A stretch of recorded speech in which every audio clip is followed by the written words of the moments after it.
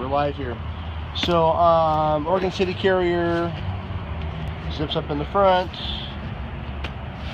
your badge, plate pocket, put your plate in there.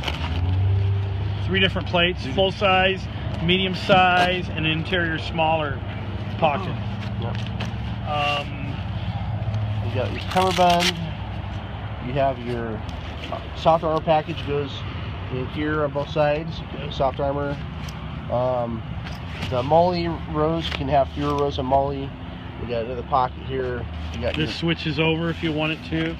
So cool. This will come up and that will Velcro inside to here if you want to switch it over. You have knife pockets or pen pockets there. And isn't there a combo wire channel too? Or you just run it up under here?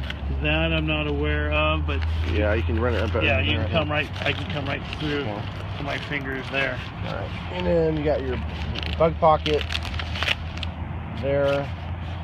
This is for the armor to suck into that. Okay. And then you have plate pockets.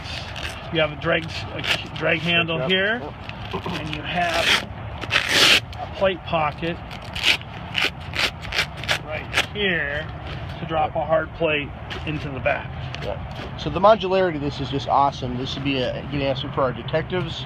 Be a good answer for an active shooter response rig for patrol, because you can run this many different ways. You have various levels of protection based on what you want to do.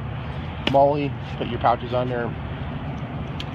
And how does this other one vary? This just is black, exact same setup. I brought it with sheriff applets on it. Very cool. And there's no armor in this. This is showing you the armor package in that one.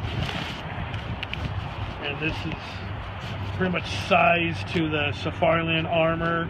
However, your other armor panels, contingent on cut, should work for you. End recording.